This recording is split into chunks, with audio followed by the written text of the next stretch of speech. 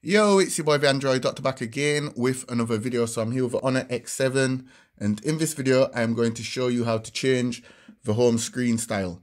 Okay, so when you first get the phone, the home screen style will be set to standard, and me personally, I don't like it. What happens is all the applications stay on the home screen. So if you download any applications from the Play Store, they'll get saved to the home screen. So there's no app drawer. As you can see, when you swipe up, there's no app drawer. There's no app drawer button. So I'm going to show you how to change the home screen style so that you will then have an app drawer. And you might be more used to that coming from a previous Android device.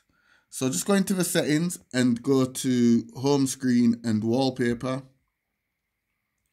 And then scroll down and you'll see home screen style. As you can see, it's set to standard by default. As you can see there.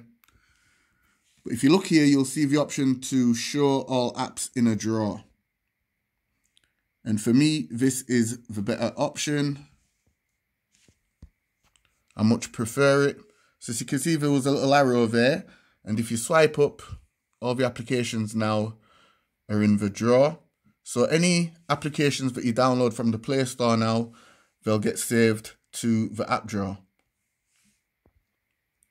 And the applications that you have on the home screen, you can just delete them one by one and keep all your applications within the app drawer. So it's that simple, guys.